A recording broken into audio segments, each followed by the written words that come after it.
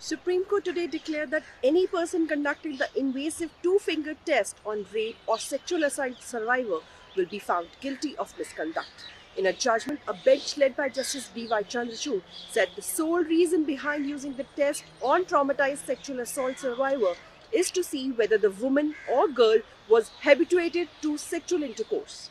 The court said such a concern was irrelevant to the fact whether she was raped or not and held previous sexual experience is immaterial to the question of conduct. The faulty logic behind the test was that a woman cannot be believed when she said she was raped merely for the reason that she was sexually active.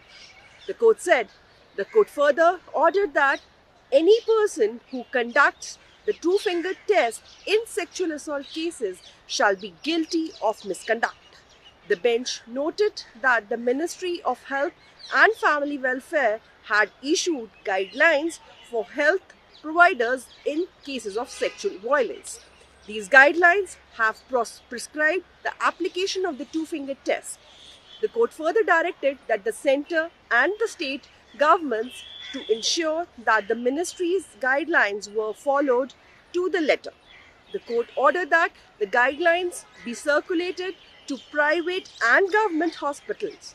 The bench further said workshops should be held for health providers to prevent conducting of such tests. In New Delhi, this is Kanu Sarda for India Today.